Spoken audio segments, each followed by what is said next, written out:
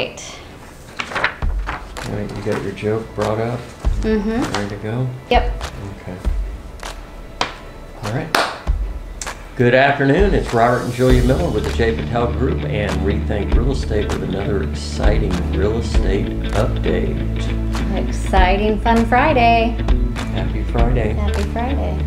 Yeah. Beautiful weather we're having. Oh my gosh, Yep. our morning walks have just been spectacular. Fall has broken. Yes. Or summer is broken. What episode are we on? 48. 48. Don't forget to like and subscribe. We much appreciate it. Share Thank with you. a friend. All right, do you have a joke for us? I do. So, the oldest computer was owned by Adam and Eve. It was an Apple with very limited memory. Just one byte and everything crashed. That's awesome. I like it. Okay. Just to remind you on the format of our video, we kind of do start things out with a joke and some history, and then we jump right into news.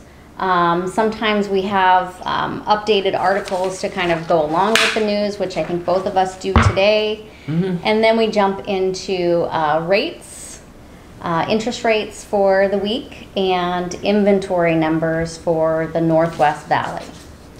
That's the format. Just to remind you, and I always put links too, so you can jump ahead to whatever section of the video you want to listen to. Right. So. Okay. I actually have a couple jokes today. Oh, Yeah, okay. a little bit of overachieving Mr. Funny here. Guy, all Yeah. right. If you call me from a private line, I'm going to respect your privacy and not answer it.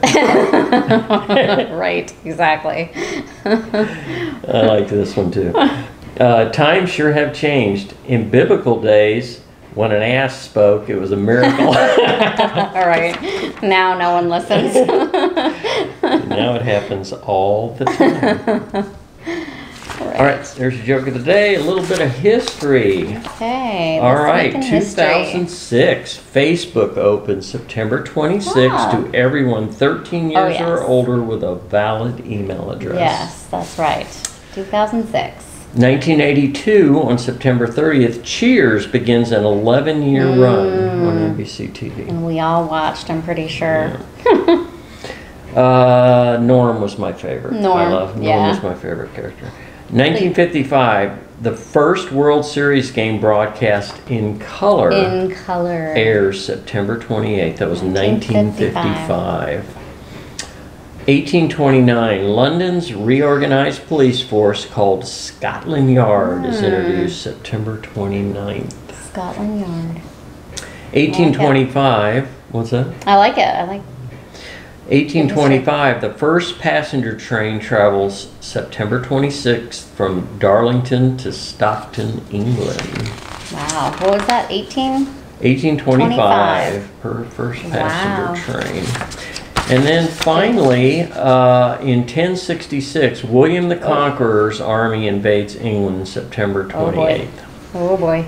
So was he named the Conqueror because of his accomplishments, or was that really his job title? I think it was his job title. William, you are the conqueror. You're the conqueror. Go out and conquer. Go. It's your job description. 1066. Anyway. Maybe so. All right, there's a little bit of history for this week. Let's go through some news. On to economic news.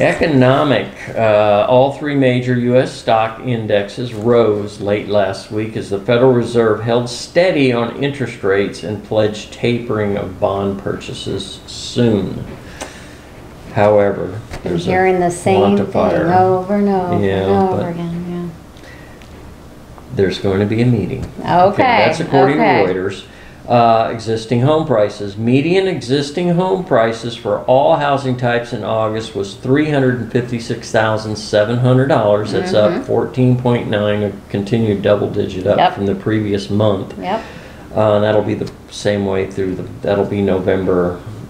In September. See, what's this for August? So it'll be September, October, November, and December will all be double-digit. You really think September will? Yeah, it'll still be double digit from what it was last year.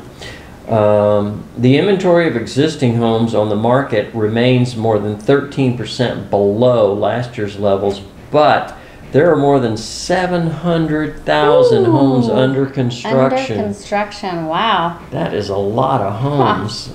No wonder we're having lumber shortages and material shortages. Paint. Well, I've got an article that speaks to that number, so hold on to that number. Okay, we'll keep that in mind. That's according to Mortgage News Daily. Okay.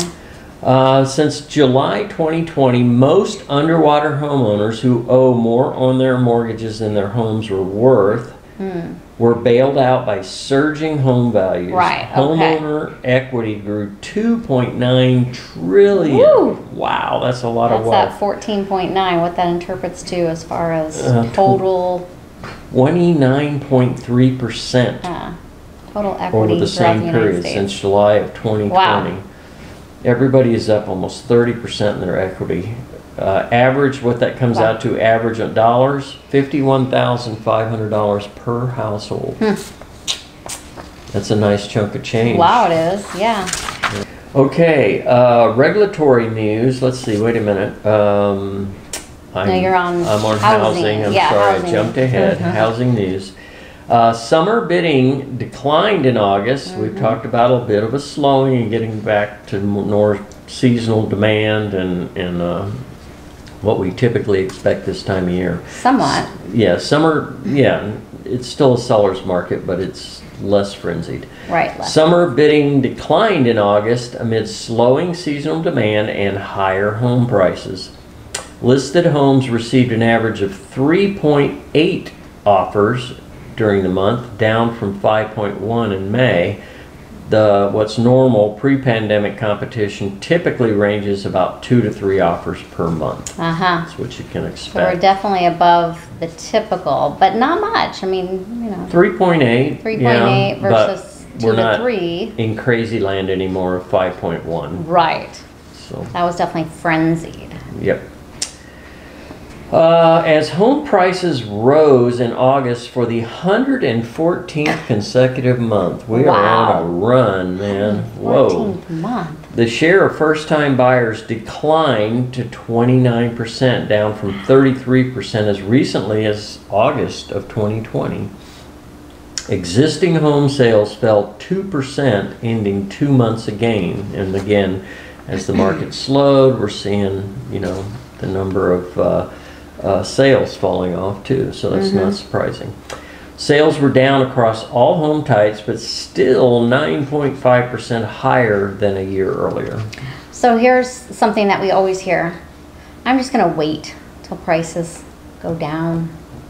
114th month. But they've gone up. They go up.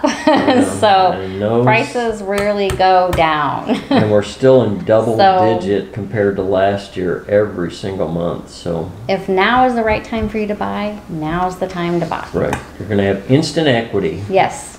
Okay, that was according to National Association of Realtors. Okay. August data showed prospective buyers may be turning to new homes due to meager existing home inventory. We just went over that, 700,000 homes under construction. That's according to Mortgage News Daily. If they can wait, that's the thing. Because we got to wait for those homes to be built. And they're taking 8 to 10 months. Yeah, build times are still hanging out at 10 months. So. However, some home builders are getting a jump on things. They're getting the permitting done. That usually takes 2 months. They're getting that out of the way. And they're actually starting on the homes before they release them. So sometimes you're only looking at 5 months or 6 months. So most of the time anymore, you can't walk in and say, I want this floor plan. And they say, oh, okay, sure. What lot do you want that on? And you pick from a couple lots that they currently have released. It doesn't really work that way anymore for the most part. Some builders may still be able to do that. But otherwise they're saying, okay, this home is on this lot, this home is on this lot, this home is on this lot. Which one do you want? And these are the options that we've already picked for that home. And sometimes you flooring, pick paint color, cabinets, countertops may already be selected. So something to be prepared for. All right. Okay, the Fed last week pledged to reveal a bond buying tapering plan. So we're back to talking about that from just a little bit ago. Regulatory news. Yep. plan at its next policy meeting in November. Unless quantifier. Unless the October 8th jobs report is extremely poor, and this is October 1st, so that's only 7 days away. What would make this job reports poor, extremely poor? Not generating as many new jobs as expected. I don't see that And then happening. the other thing that they do at the same time is they look at unemployment filings. Right. And see if that number is in line. But we know that's been low. So, or it's been lower than expected. No, it's jumping all over the scale. Darn. Okay. It just never seems to be what's expected. One time we'll get a pleasant surprise, and the other time we'll get a unpleasant surprise. Everybody is thinking, oh, the jobs report's going to be great, and then it's terrible. And then they go, oh, I don't expect much from the job report, and then it's way over, you know, so it can't seem to, trying to predict it seems to be extremely difficult. Well, unfortunately, we do have some healthcare workers that are being let go, unfortunately, fired, because for not getting vaccinated. they're not getting their vaccinations. Yeah, so that could impact it. Yeah, and I think I've heard of teachers as well. There's some districts, I forget what state. It's not Arizona, but there's some states that have let go teachers as well, or teachers have quit. New York and California New York would be my guesses. New York was on the list. Yeah, I don't think I saw California, but I wouldn't be surprised. Right. Yeah. So. Okay, a little bit of foreclosure, something we definitely want to keep an eye on. Foreclosure starts rose by 7,000 in August. Okay. Not a surprise, as a federal moratorium wrapped up July 31st. Right. And that did not get renewed. Right. There were 80% fewer foreclosure starts, meaning 91st day of delinquency. There were 80% fewer starts last month than in August of 2019. 2019, not talking 2020. But more than 1.3 million loans remain seriously delinquent. And I believe, I don't know what that curtails. They're in foreclosure on the 91st day. What would seriously be 60? Well, I would think 6 months. No, 91st day you go 91st into, day. that's 3 months. You go into foreclosure. Seriously delinquent. So they haven't reached foreclosure yet, Oh, but they're okay. considered seriously delinquent. So is that 60 days? It must be. Wow. I would think. I wouldn't think 30 days would be, so it must be 60 days. Yeah, 2 months behind. Yeah, so you got 1.3 million. And we'll double check that to make sure we got that right. Okay, It still is surprising that people are sitting on it, but, you know, where'd they go? So that's, you know, that's part of the problem, where they think their situation's going to improve, so they wait. Yeah. Yeah, there's a number of different reasons why. Yeah, there is. So. All right. Well, thank you for sharing the news with us, so that's your news for the week. Interesting article from Realtor.com. Is this Realtor.com? Yeah, Realtor.com magazine. Yeah, magazine. Yeah. More new homes are being built with 4+ bedrooms. 4+ bedrooms. So more Americans are desiring bigger homes since the pandemic, and builders are responding. And there's basically 2 different reasons. Okay. Share of Work from home. Yeah. That's not mentioned in here, but I gotta believe that plays into it a little bit. They need to start consulting me on these articles. I'll let the editor know. Okay.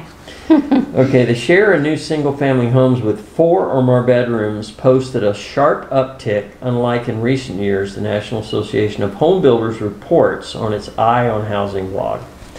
The share of single-family homes started with 4-bedroom rose from 42.6 to 45.2. And that's from 2019 to 2020.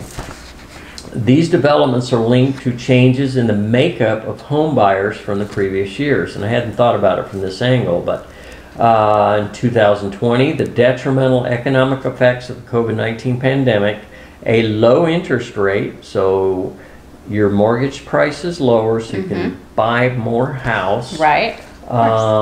So they want larger homes because their mortgage is such that they can buy larger homes. Well, we might as well have a little more square footage Yeah, if so we can might as well afford have a it. little more square footage. Yeah. So that's one angle. The other one is a need for more space, also growing as Americans embrace multi-generational living. Multi-generational. Yep. And you think about it, the baby boomers are starting to age now, and they need, you know, a little bit of assistance in living, you know, so why not be at home? And I think families, the pandemic has made the family dynamic closer. People are more wanting to spend time with their family and loved ones, and I think the pandemic has made people realize life is precious. All and good things, yeah. it can be taken away very quickly, and so I think that is playing into that dynamic quite a bit. Made people realize what's really important in life, and that's your family.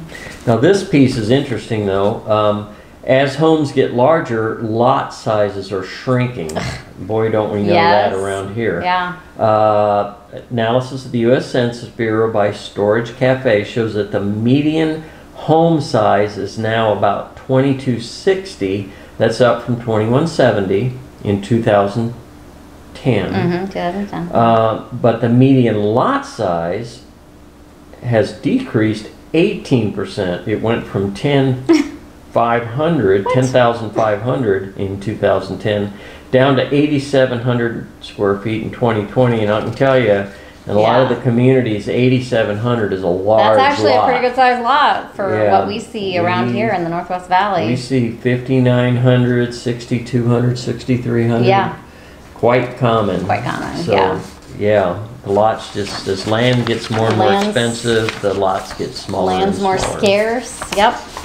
Well, we were talking about those 700,000 homes currently in production. Right. New construction. New construction. Some of those numbers, and my statistics show 5 to 10% of the new build homes currently being built are being built for rent. Right. Which means there's a whole community that they're building to rent out. Every home in there will be for rent. I had a revelation this week when we were looking at homes, and there was one in the neighborhood that was for rent. It was a brand new home that they built, and specifically the investor. We showed it on accident. Yeah, just is buying it brand new and then renting it. Yeah, the rental rate is $2,950 a month. Yes, that means wasn't a big home. It was like 1,800 square feet, 1,900 square feet. 3-bedroom, 2-bath. I think it had a den. Yeah. But wow, that means you need to make $36,000 a year just to pay your rent. Yeah. Oh yeah. And that's usually a third of your income, thereabouts. Yeah. And so that's quite a bit. That is a lot of coin, $36,000. Most mortgages don't cost that much. And that's an expense. You don't get anything back out of that. It's every month it's gone. These communities, thank you for derailing me. Sorry about that. These communities are planned from the inception to be rental homes. These units are typically grouped together in one area, similar to a master plan community, with all residents being renters. Right. And we actually have a few of those very close to Vistancia. Christopher Todd. And in Vistancia, there are rental homes that were built to be rental homes by a developer that only does that. Oh, right. Yeah. BB Living is the original owner. I'm not sure who owns it now. They've sold. TC1. They've sold, yep. And then, we have a Christopher Todd where Vistancia and Happy Valley split. That community was just like this, to where the center has the amenities, just like a master plan community would. But all the homes in there look exactly the same. It's very cookie cutter, very 50s neighborhood looking almost. And and yeah, they're all renters. And you talk about small lots. Oh yeah, these are cozy. So yes, as we discussed, 5 to 10% of the new build homes currently in production are now built for rent homes. And Phoenix is the third largest market by unit count. That doesn't surprise me. For single family and build to rent housing. And it has the lowest occupancy rate, lowest vacancy rate since 1984. That's a long time. 1984 was when we had interest rates in the 7s, wasn't it? I think. It was more than that. The interest rates were super high then. Yeah, they were in double digit. Yeah. So a couple more little points here. We do have Mark Taylor Communities is one, and I've seen they actually have several communities in Surprise that I know of that are these little neighborhoods that have their own amenities and are built to rent homes. A funny point or an interesting point that I had about it is that the average build to rent tenant stays 3 times longer than in a multi-family unit. So like the condos and the apartments buildings, so they're more comfortable. Yeah, I mean, you do have your own house. It's not, so you're not having party walls, and you do have a little bit of a yard of your own. So yeah, it's a little more, it's a single family residence. So yeah, I can understand that. The Mural, who is part of Mark Taylor, I believe, concludes that build-to-rent houses are here to stay. He says there will be 80,000 units started this year, 120,000 units started in 2022, and 700,000 over the next 5 years nationwide. Those are nationwide numbers. That's a lot. Yeah. Again, this article also comes from NAR as well. Well, there's a need, and we have a desperate need for housing. This is going to help fill that need. It's going to get filled. It's the way our economy works. Yeah. And I think you've got some millennials that say, well, I'm not ready to own a house yet. I want to live in a house. Or you still have some that don't believe in home ownership because they saw the crash and went, well, maybe it's not such a great investment. I don't want to get caught in that. Or maybe you have those baby boomers that have a fixed income. They still want to own a house or have a house, so they'll rent while they do traveling. Right. You know? Yeah, they want the freedom to be able to move. So the rental market's still there for sure. All right, moving on. Your rates ticked up slightly, ever so slightly this week. 30 years at 3.181. 15-year 2.376, and the VA rate is 2.820. All right. Inventory actually ticked down slightly. Valley is 76.46. We were at 77.10, so it's pretty nominal, but did tick down a little bit. Peoria's at 243 and Surprise at 258. Both ticked down just a few. Okay. Yeah, not very many. Okay, closer to home, Trilogy at Estancia has 10 homes available. Ooh, okay. Price range $399,900 to $950,000. Wow, we're under 400,000. Wow. That's that Rebus that they've been reducing the price on that. That is owned by Zillow and cute house. It's contemporary, kind of an urban contemporary kind of decor. Yeah, but it's 2-bedroom, 2-bath, and it has no den. There's no office space, which is fine. Not everybody needs that. 1,309 square feet. Yeah, so it's got a good sized backyard. Pretty small. Yeah, it has a big backyard because the house is so small. So. Okay, moving on. Estancia Village has 21 homes. Price range $355,000 to $920,000. Okay. Blackstone Country Club is down to 3 homes, $519,900, and top of the list, $1,200,000. Seems like that's what it was last week too, but I could be wrong. Oh, was it 3 then too? I think so, yeah. Yeah, probably got it here. Let's see. You are correct. It's a mirror image of last week. Good memory. Okay, Portobello is down to 3 now. Down I think we three. had 7 last week, yeah. so a bunch of those went under contract. And believe it or not, that one that was at $1,050,000 is somebody not on the list snatched that up, anymore. huh? Yeah.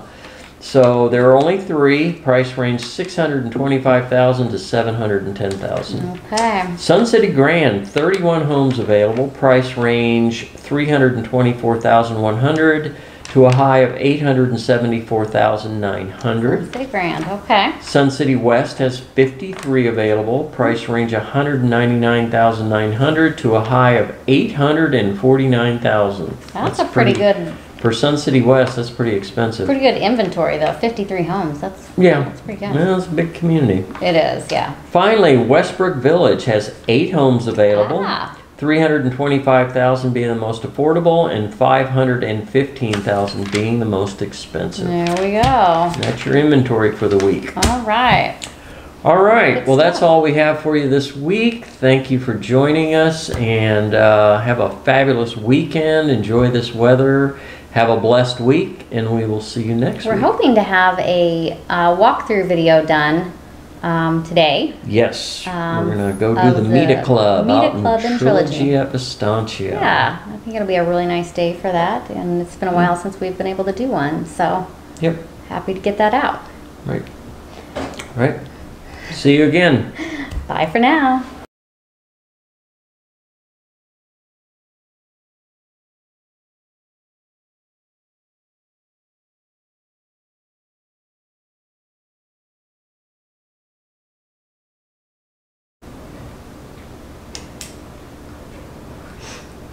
Oh.